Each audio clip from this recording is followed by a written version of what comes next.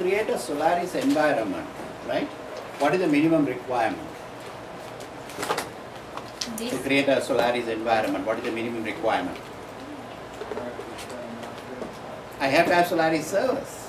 Okay? This. No, Solaris servers, the first thing, right? So I start with Solaris servers. So you have to install Solaris either in a PC or in a Spark machine. So that is the first step. You may need few machines. You may need a lot of machines. First you need servers. You have to centralize all your data in one place. And not only data, a lot of other things we'll talk about, right? So to install, I need the requirement to install first. I can't just go and install a server, right? So I have to know for what purpose the server is going to be used. Okay, so you are installing a server at home. For what purpose you are going to use that server? If you install a server at home. You did already, yeah? So anybody who did install a server at home? Solaris server? Virtual. No, but you installed, right? So what purpose did you install? To use different operating system. Yeah, but why you install Solaris? To practice, right? Yeah. Practice. So you install Solaris to practice. So your purpose is just practicing. Yeah. So you may need a big space in export home maybe because you want to copy a lot of programs there and then install those programs. That may be a reason why you did it, right? Okay. But if you are doing it in a company, you have to find out for what purpose you are going to install. So you have to know the purpose. So you have to plan. Before installing, you have to plan. Right? Without planning, I cannot install servers, right? So I have to plan, okay, am I going to install only one server in this big machine? The machine is $1 million machine. Am I going to install only one server? No, right? Maybe I'm going to install many servers. So I may be thinking whether to create zones. These are my considerations, whether I should create zones, okay? If I create zones, I can install multiple servers, virtual servers in one physical server to save space, to save electricity, to save administration cost, right? Many of them, okay? Don't worry about this bin, don't worry about that because you don't need it now. So this is mainly theory today, right? Okay. So you have to plan. You have to find out whether you are going to install individual server in, or you are going to install only a single server in a physical machine or multiple servers. So Okay. can you explain zone again? So zones means, say I have a big machine, okay? So this machine may be quite a big machine, heavy machine. They have to transport this machine, so a lot of transporting costs, and they may return after lease, so a lot of expenses involved in there. They have to pay lease payment maybe. So a lot of expenses are there. And also it occupies office space, so we have to pay rent, right? And also it consumes a lot of electricity, so expensive. It has about, say, 64 CPUs, we assume. 64 CPUs, right? And yes, maybe it has more than that, 256 maybe, or more than that, right? We can have a lot of CPUs. And it has, say, 12 terabytes or 16 terabytes of RAM. Okay, but whenever I check these machines, I don't install only one Solaris machine. One Solaris is running here. But if I check the performance of this, always the CPU is free. Right? If I turn on all the CPUs. If I want, I don't have to turn on all the CPUs. If I don't turn on all the CPUs, what will happen? Then I'm wasting the resources, right? So if I want to save electricity, okay, I don't turn on all the resources. But I'm wasting my money in the investment, right? So we assume that I have turned on everything and I want to make use of this system. But when I check the performance, it's super fast. I don't need that. Everything is like CPU usage is 0, memory usage is very negligible, like that. So then I thought, okay, I'm running different applications. I am running WebLogic, I am running Oracle, I am running SAP, right? I have different applications running in the company. Why should I put all those applications in different servers and maintain those different servers, which will be very expensive for me, right? And also, if suppose one server crashes, right, then if I have a copy of that or snapshot of that server, I can get that server back to the last point. So that's an advantage. Moving the server, easy. I'm not going to move the physical server. I'm going to move the virtual server. So it's easy for me to move, right? So all those features are there. Then what I did, okay, I divided this machine into the operating system, the main operating system which is running here, I divided that into zones. I created a lot of zones, right? Then I said, okay, I have 64 CPUs, okay, I will give only 2 CPUs for this. I will give, okay, maybe 5 CPUs for this. Okay, RAM, okay, I will give about 3 terabyte or 1 terabyte RAM for this.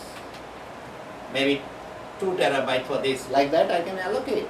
And still I have some in reserve area. Whenever there is a need, okay, this server is very slow, okay, allocate more memory if you want to allocate. Allocate more CPU if you want to allocate. So I can do all of them. So a lot of advantages are there. So these are called zones. The main zone is called global zone. Under the global zone, we have created many other zones, right? Only one administrator, the main administrator will be having the password for the global zone, right? This guy can go and modify anything here. But the administrators for zones, they can play with only their zones. They cannot see what is happening in the other zone. They cannot go and modify in the other zone. So we are isolating the environment, right? Isolating the environment, right? And also, if this one crashes, it doesn't affect this. If this one crashes, it doesn't affect this. And when I'm installing the operating system, it may not be necessary for me to install all the packages here. I may install only few packages. The other packages, other details you can get from the main global zone. If I want, I can install all the packages.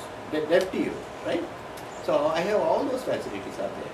I may be running SAP here. I may be running WebLogic here. I may be running Oracle here, Oracle database, like that. Different applications are run in one physical machine.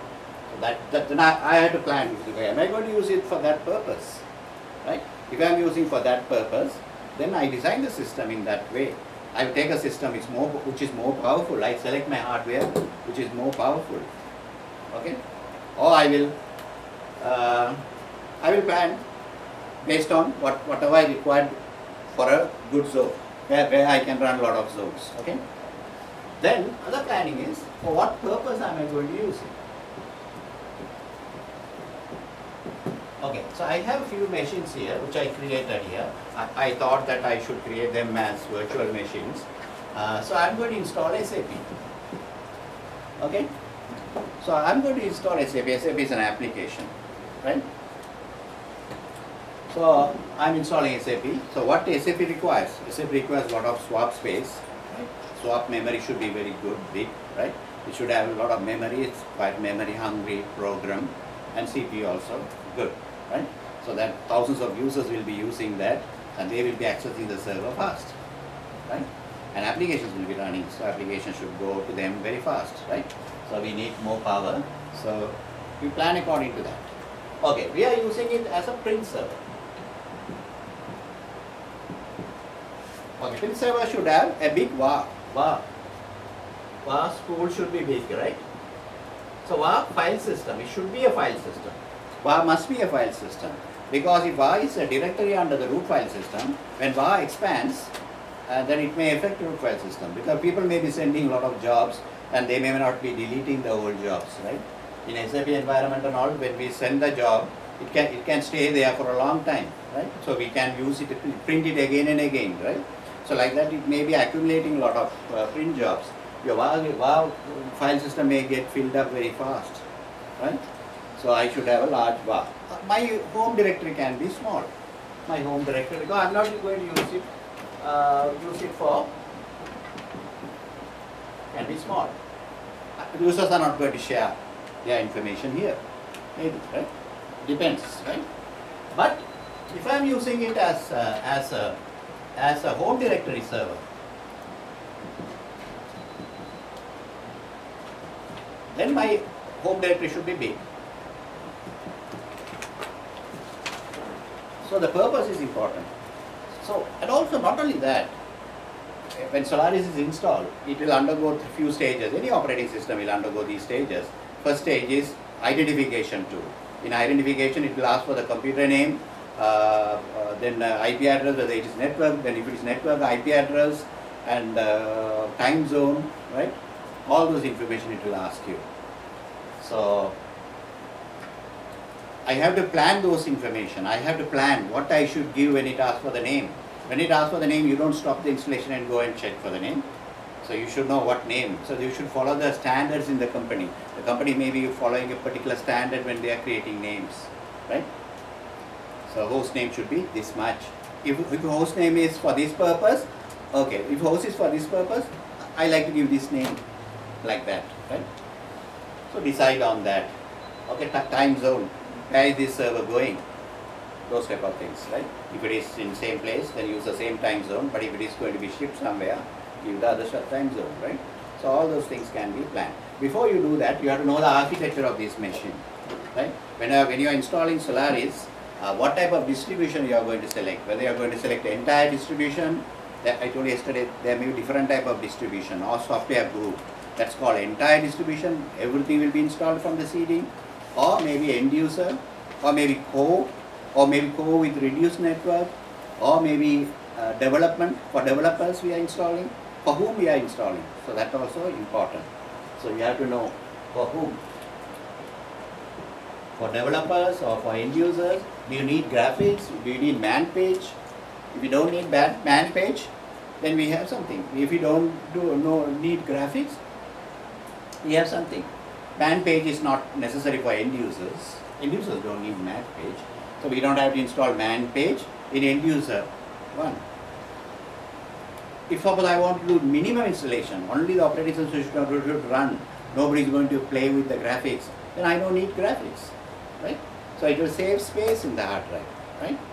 Okay. So I just gave you an idea how you are going to decide. So they will have meeting and they will decide, okay, these are the servers we are going to do.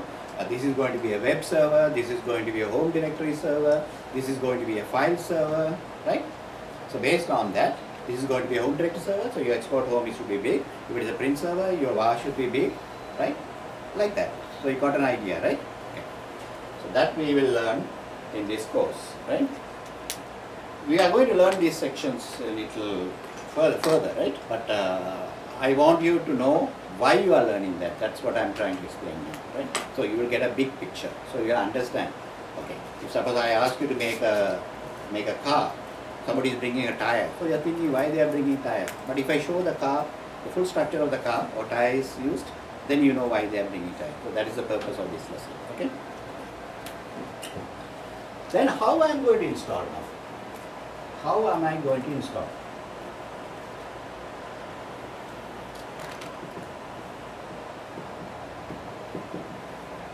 How can you install Solaris? From where can you install? You can install Solaris from where? From net. From? From net. Yeah, first from CD-ROM. First from Flash. CD-ROM. From flash. Yeah. We will talk about CD-ROM first. So in the CD-ROM, what is the disadvantage? If you are installing with CD-ROM, you have two DVDs. You have two DVDs for Solaris, right? So, one DVD, sorry. If it is CD-ROM 3, if it is DVD 1. The CD-ROM now must be 4, I think, right? So, but if it is DVD-ROM, DVD only 1, right?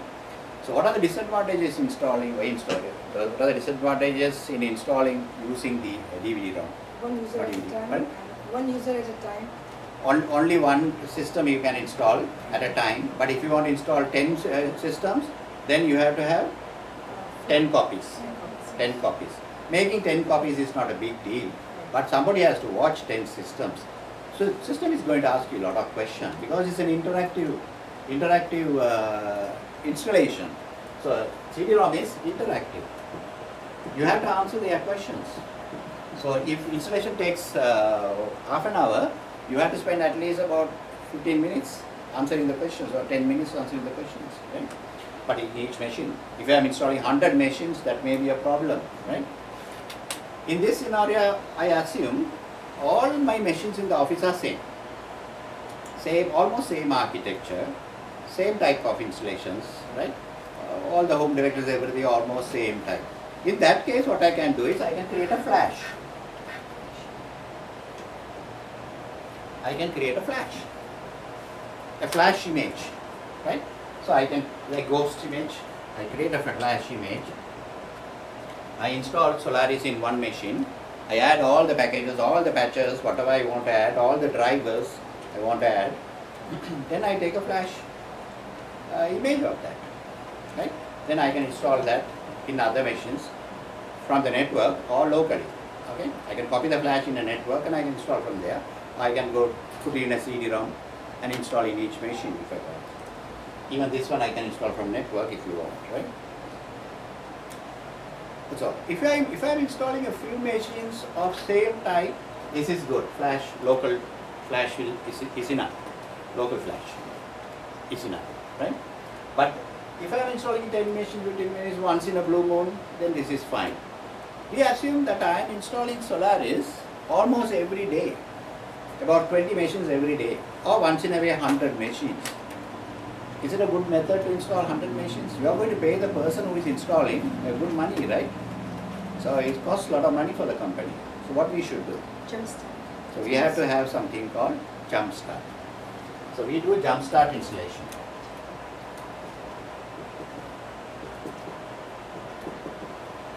So Jumpstart install is something like what we have in Linux Kickstart, or maybe in AX NIM. NIM is something like this, Jumpstart. We install the Solaris machine over the network. So we have the media in one server, then from that server we install into our machines. I can have any number of machines. The speed depends on the power of that server, right? The server is fast, okay, good. I can install many, okay?